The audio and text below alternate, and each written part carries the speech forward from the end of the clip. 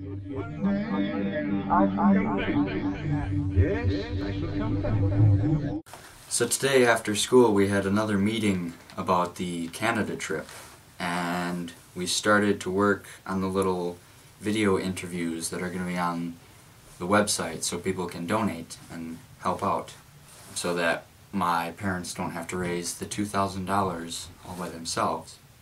I've never really been that good at interviews, so it took Tristan and I a couple times, and I forgot to bring my camera, so we had to do it on an iPad.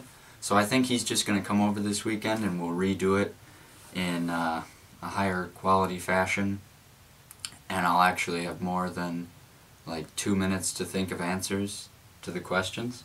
The food drive is still going on, and my home group is in 21st place out of 27. The class that is in first place has over 4,000 points, and my home group doesn't even have 1,000.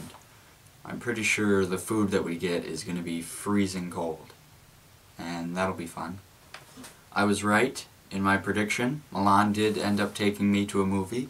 We went to see The Hunger Games, Mockingjay, Part 1, and it was pretty good.